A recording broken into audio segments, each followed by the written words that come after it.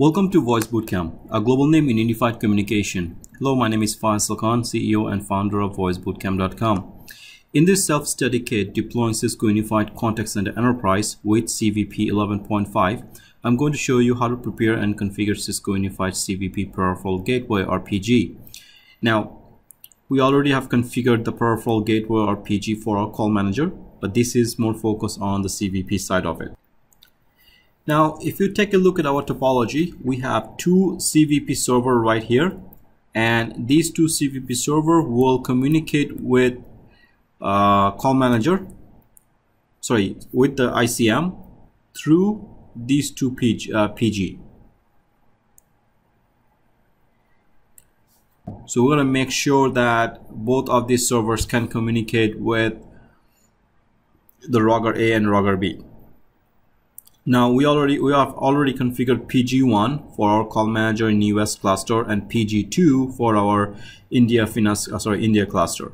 Whereas for the CVP we're going to use PG3.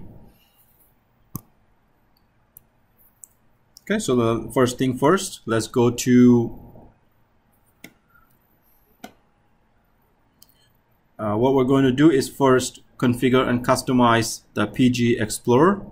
So for that we need to log into our administration server right there.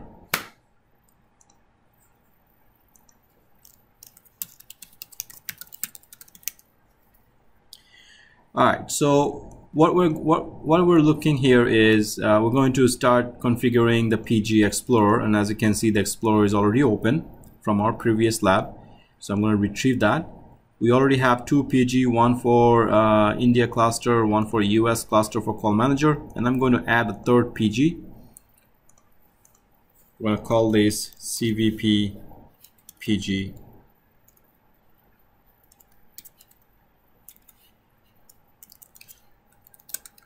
We'll call it IVR CVP PG. The client type for this type of PG is generally VRU, Voice Response Unit, and the primary CTI address will be the IP address of the PG server itself, which is 55 and 65. Alright, now we already have one PG enabled, so what we're going to call this PGA, CVP PGA, and then we're going to select enable post routing so that we can request a route from the CVP server. We are going to go routing client. We'll call this CVP RC_A, and that's pretty much it. So now I'm going to add a second one, and this is going to be B, enable post routing, and then click on the routing client, and we're going to call this CVP RC_B itself. Now we're going to save that. Now in order to use CVP we need to create something called network VRU. So let's go and create a network VRU.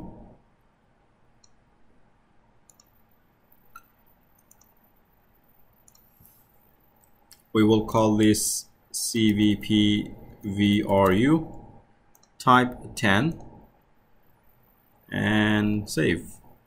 Now in order to contact our CVP we need a label, so we're going to add a label, and the label is going to be routing client for CVP 4999. Again, this is an arbitrary number, you can choose any number you want. This is a 5-digit number, and we need to add this for every single routing client that we have.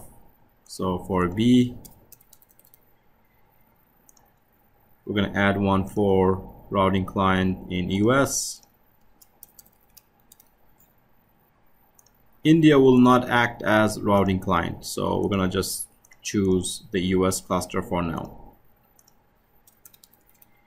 Okay, so what we have here is 4 routing client responsible for routing calls for 49999 label. So go ahead and save. Okay, it's saying unexpected communication loss, so let's go ahead and close this.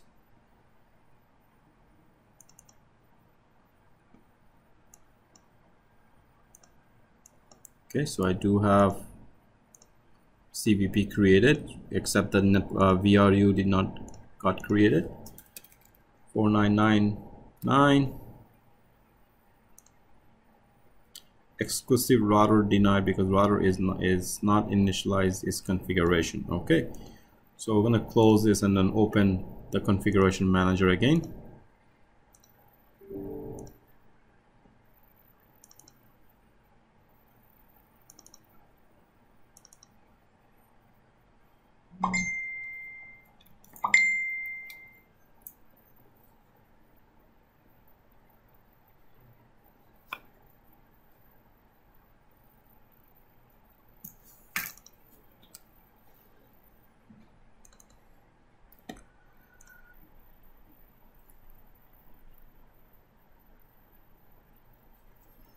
So we're going to try again.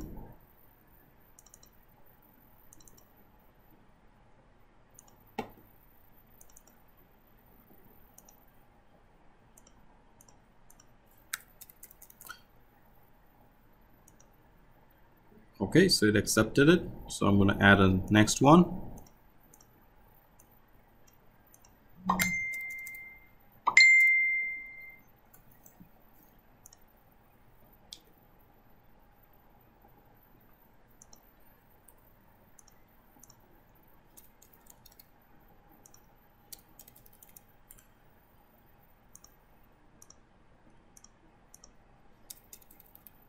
Alrighty, so we have, well, I don't need the last one. So I have 4 label can be returned for this CVP.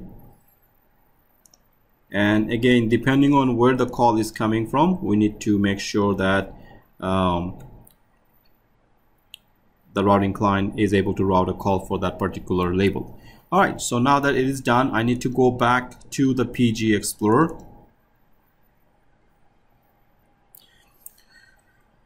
So we need to now apply this particular VRU to each CVP Explorer. So I gotta go CVP PGA, go to Advanced tab.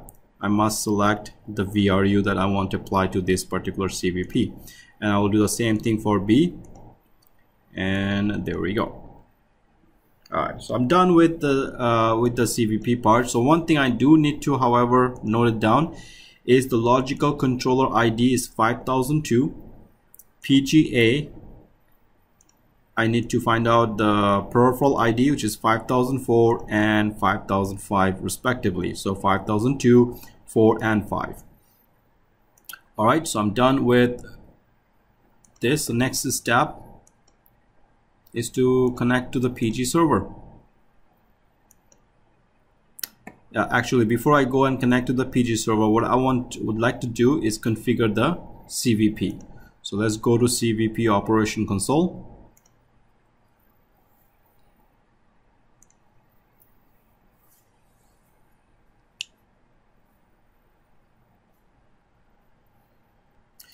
It would be nice if the server is actually on.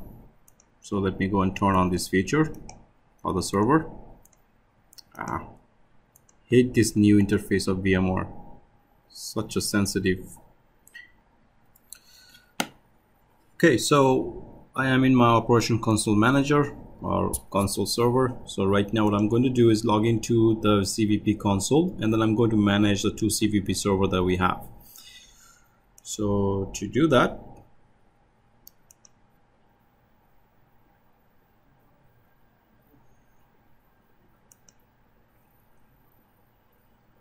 operation console. Now you can create a little shortcut to your desktop.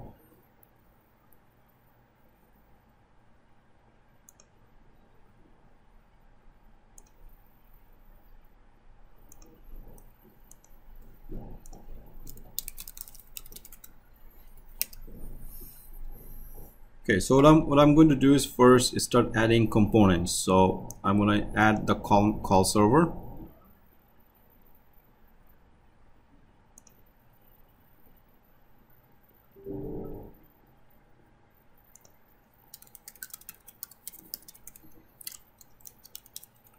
So this is the CVPA. it's going to be 5-digit DNIS. That is your length of your what we call label.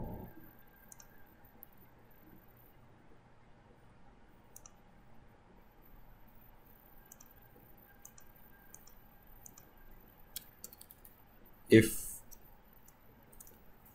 call goes to when a call arrives for this extension, which is your label, I would like this calls to go to let's see, rack 663 I believe was my gateway.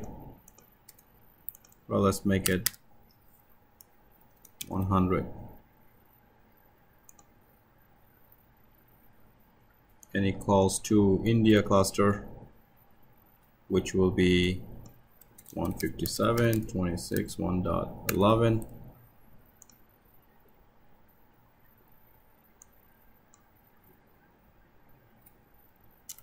US cluster will be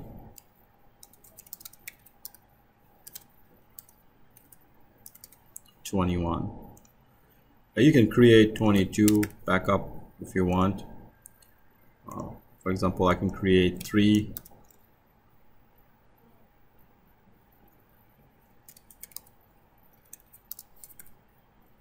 Oops, that's not it. So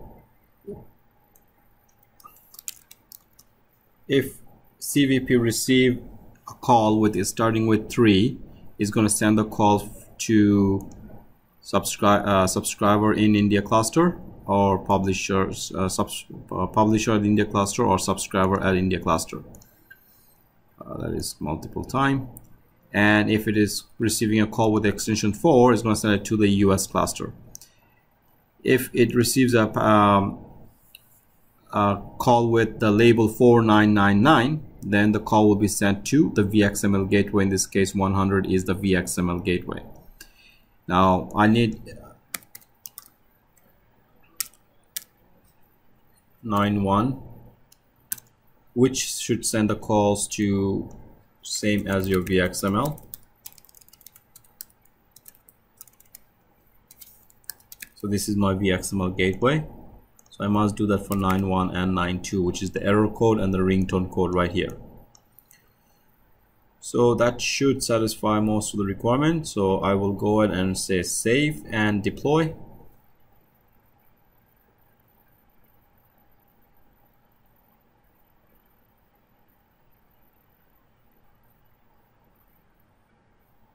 Okay, so now I'm going to add a second one.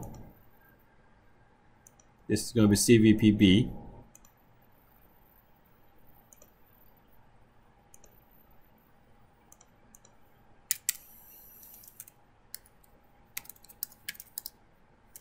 '62.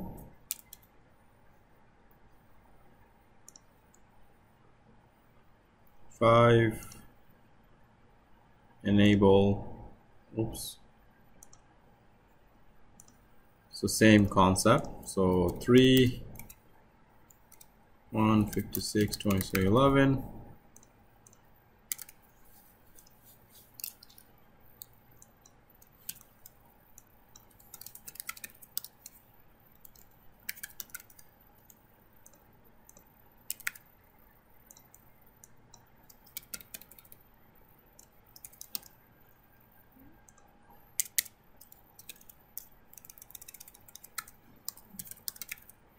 This is your VXML gateway, and last one will be 91 and then 92. Both will go to the VXML gateway. Okay, so let's save.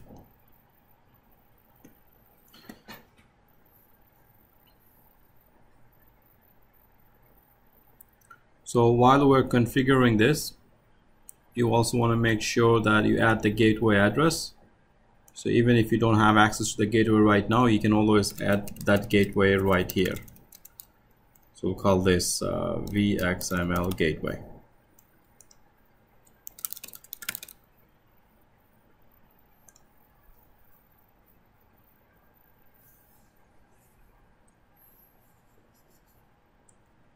Now next step is adding a VXML server.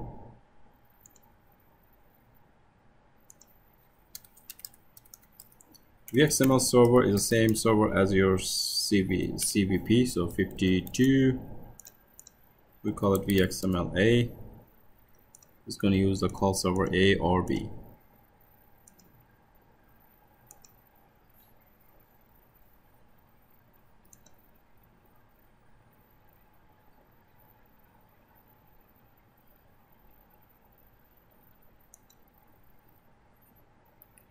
Okay, so the next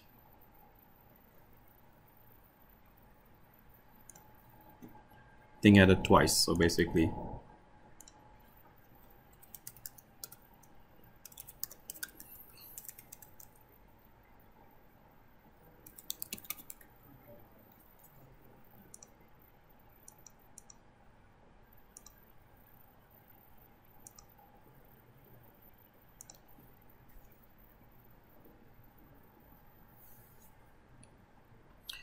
okay, so next step is gateway is done. Media server. Now media server usually the IP address of your web server where the PROM files are. So in this case the CVP server will be the media server. Web server A.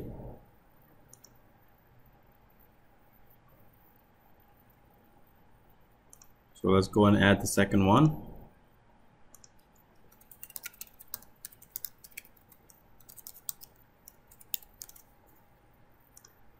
That is your site B, followed by call manager address should also be included. If the call manager address is not there, you will not be able to send calls to it. It's like a kind of a permission thing.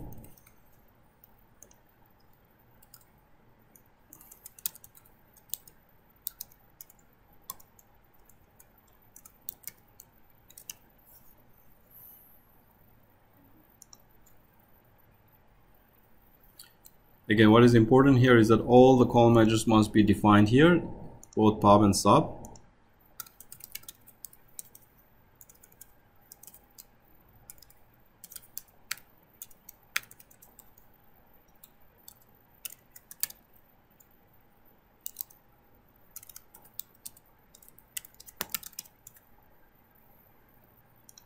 These host names are irrelevant. They're not really that significant at this moment. ICM will put the IP address of our PG.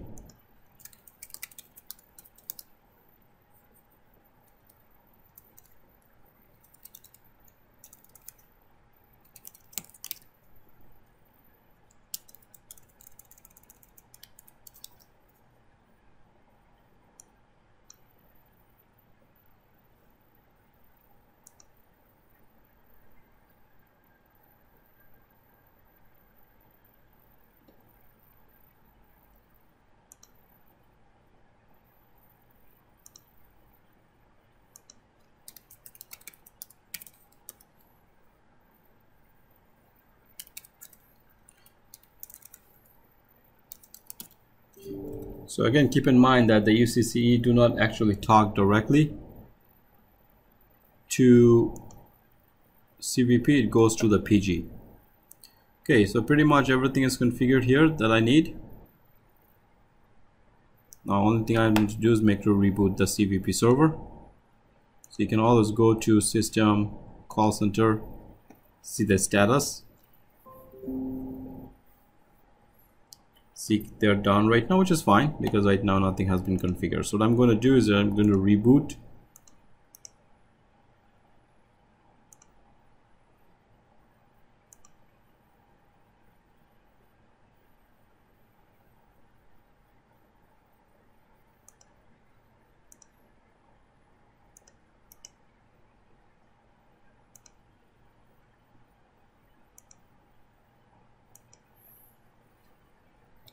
Okay, so this is my CVPA. So I'm going to go ahead and restart the CVP server.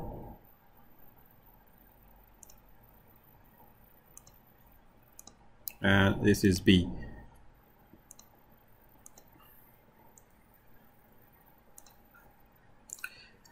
Okay, so we have configured all, as you can see, they're partial right now, and the VXML server is up. So next step is to configure the PG.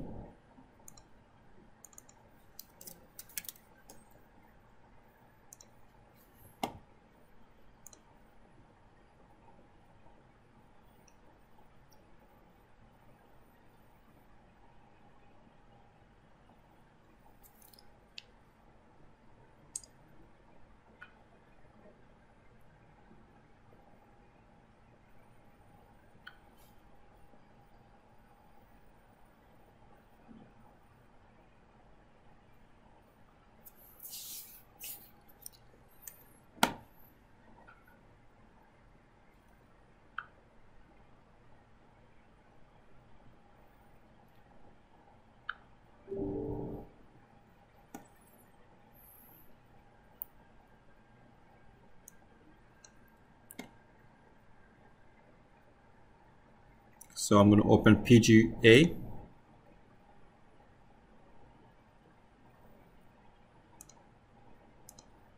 Not sure. Let me just double check, make sure it's not already open.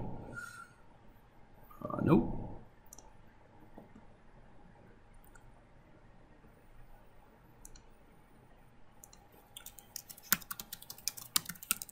Okay, so first thing I'm going to do is run the PG setup. So you want to go to UCCE Tools, Peripheral Gateway Setup.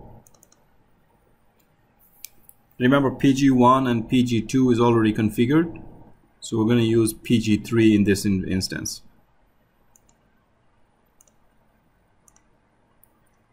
So PG3 is going to be Duplex, and it's going to be based on VRU.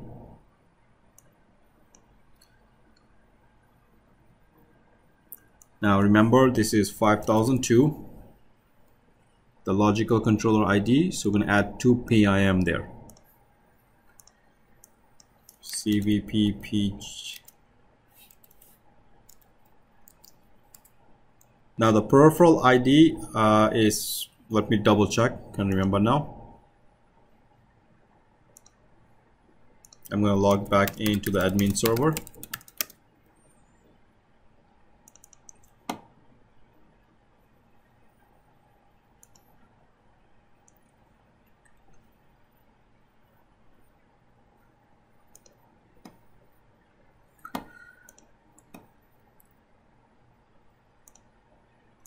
So PGA is 5004 and 5005. So this is going to be 5004. This is the IP address of your CVP server. So 6452. Connection is VRU connection port is always 5000 by default. Of course, something that you can change in the CVP server. So I'm going to add the second PIM. CVP PGB 5005, is it? Double check again. Yeah, 5005.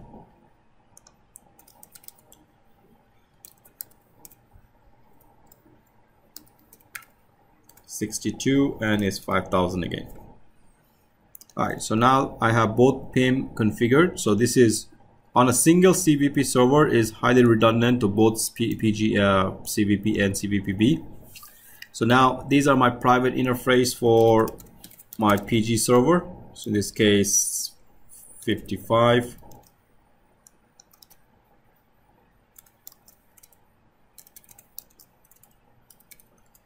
And now I'm going to configure the public interface of my PG server. This is the router address, public.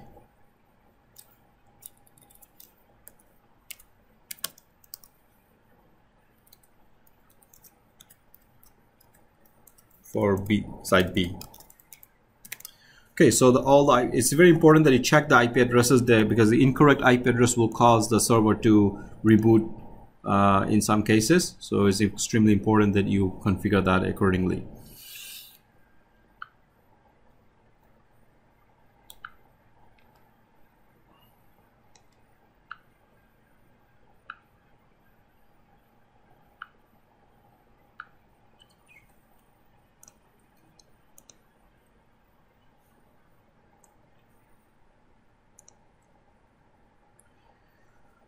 Okay, so you can, well, I should have PG3 right there is running. So what I want to do right now is run the diagnostic tools to validate, to make sure that it is active. But before I do that, I also have to make sure my CVP server is online.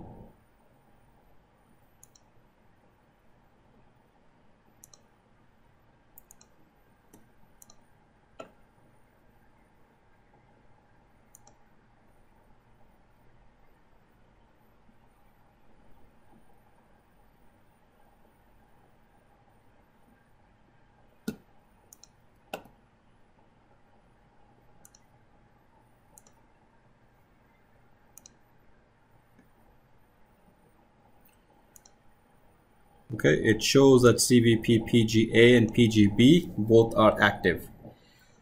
When both are configured to be active, that means it was able to communicate with the CVP server properly. And if you go back to CVP portal, you'll see that both CVP-A and CVP-B, both our status is up.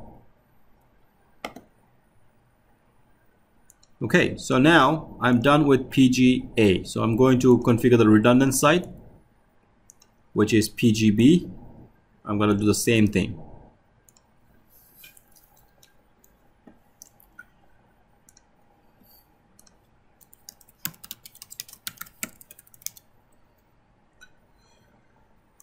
So run the peripheral gateway setup.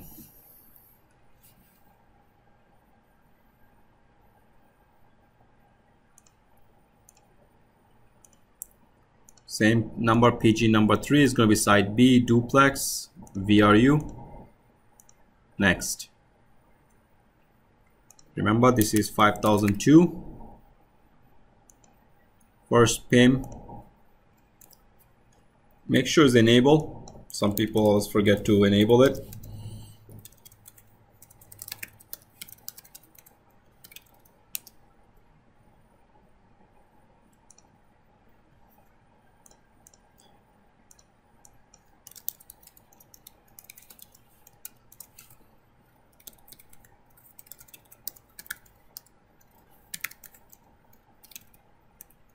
So these are the two PIM that I have.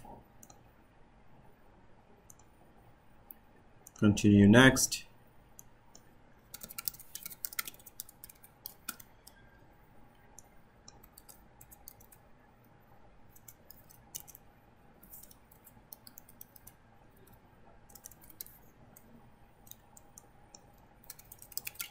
So now I'm going to define the public interface.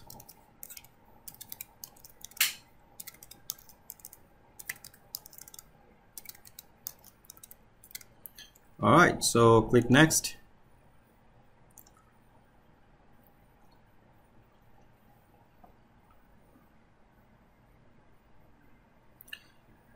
It's always a good idea to make sure that you can ping both site A and site B respectively.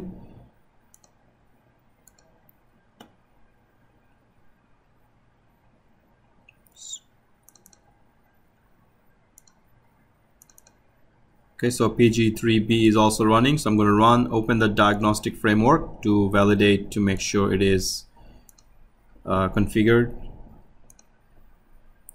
So I'm going to refresh it. Now obviously site B usually remain idle, so what I want to do is go back to site A. PGA, as you can see, is still active. What I'm going to do right now is shut down PG3 to see if PGB actually, site B actually picks it up or not. So I'm going to shut down the PG3A.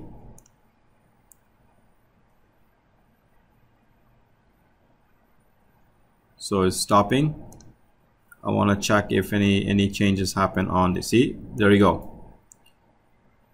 The backup automatically took over. So it's pretty quite fast, which is good.